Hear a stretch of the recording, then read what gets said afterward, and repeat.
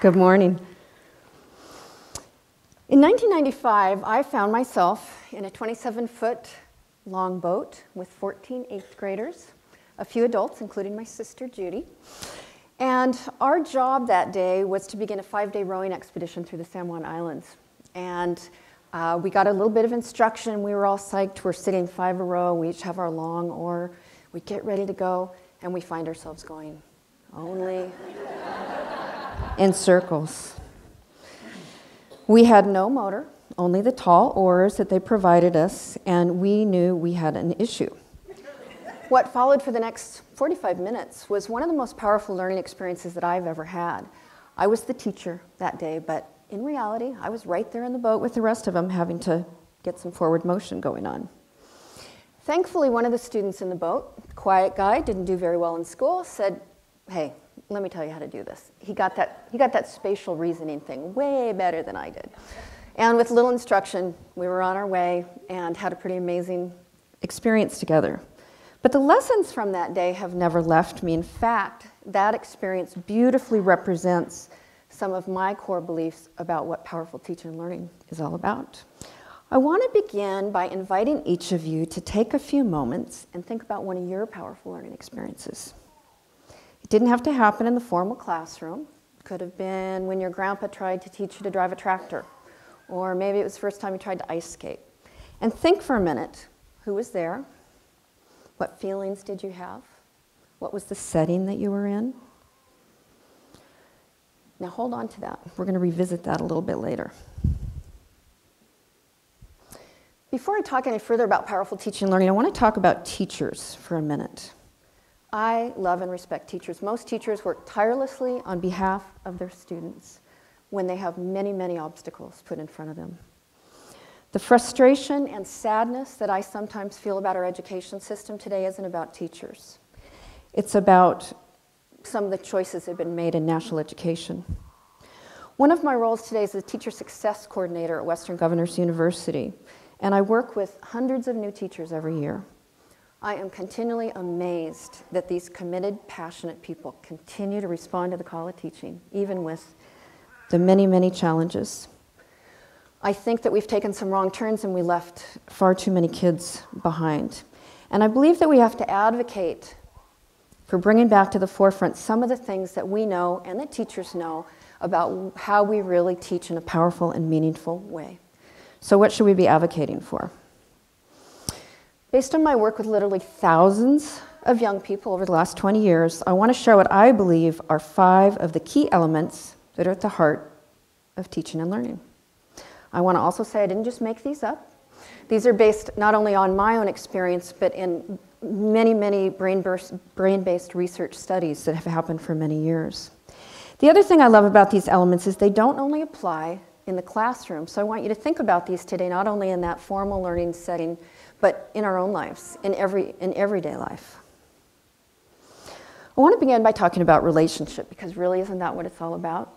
That ability to feel safe, cared for, supported.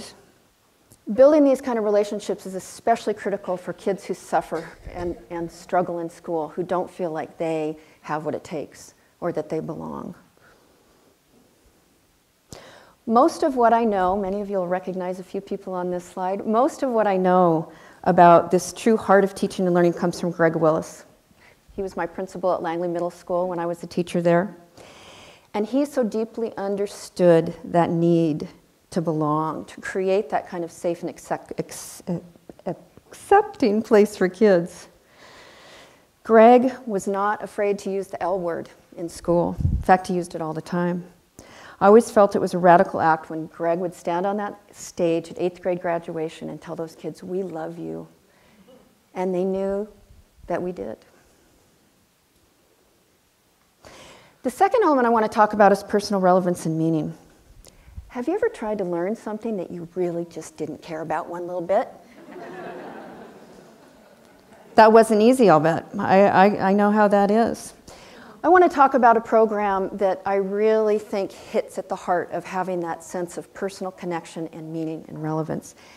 And that's Island Coffee House and Books, today known as South Whidbey Commons. And this program really represents what can happen when you bring relevance and personal meaning to a learning experience. In 2005, I was a teacher at Langley Middle School, and I constantly had kids coming up to me saying, you know, I want to get a job, but every time I try to get a job, they tell me, you have to have experience to get a job. So how are we supposed to get experience when nobody will give us a job? We started having conversations with many people, and before you knew it, Island Coffee House was born. It was incredible for all of us to watch these kids, some as young as 14 years old, immediately go out and pass county health tests, learn to operate these very complicated cash registers, espresso machines, and work with the toughest customer base known to man, the coffee drinker. They developed a sense of responsibility far beyond what people believed that they could do. One of my favorite stories, one of our volunteers he had some unexpected surgery, kid about 14, 15 years old, and his mom called me and told me as they were wheeling him into the operating room, he yells back over his shoulder, Mom, you've got to call Shauna. I've got a shift tomorrow at the coffee house. You've got to let her know I'm not going to be able to make it. And his mom couldn't believe that he had that level of responsibility, that's what he was worried about as he was going off into going into surgery. The human connection at the coffee house and commons between young and old, customer and server, performer and audience, they're just as critical to that sense of personal relevance and meaning. It's that L word again. Third, we need appropriate challenge.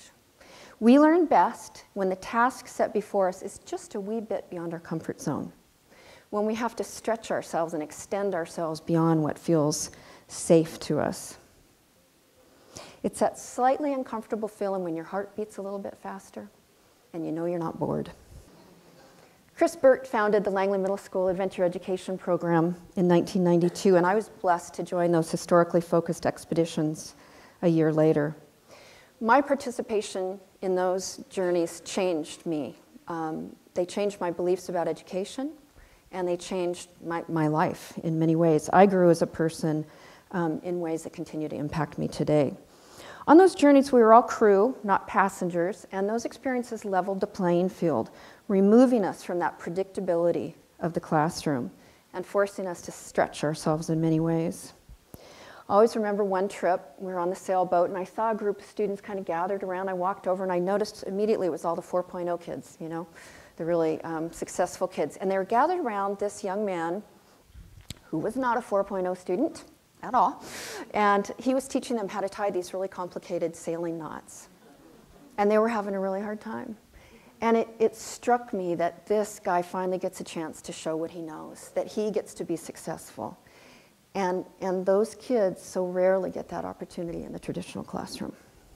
With teachers serving as guides on the sides, students on these expeditions were challenged to put math to work to plot our course. They determined time and distance to our destination. They planned and implemented every aspect of that journey, from creating the menus and shopping for the trip to developing the route with the captain. This is what learning should look like: fun, empowering, and meaningful. Fourth, learning must extend beyond the walls of the classroom. Did you know that the average American teenager can recognize over 1,000 corporate logos and less than 10 native species from their own community? True fact. We have to provide ways for our kids to get out and be in the real world in meaningful ways. I also believe that we desperately need young people actively engaged in the life of our communities. They have passion and skills and strengths that we need out in the real world, and want to provide those opportunities to bring them and for us to go into the schools.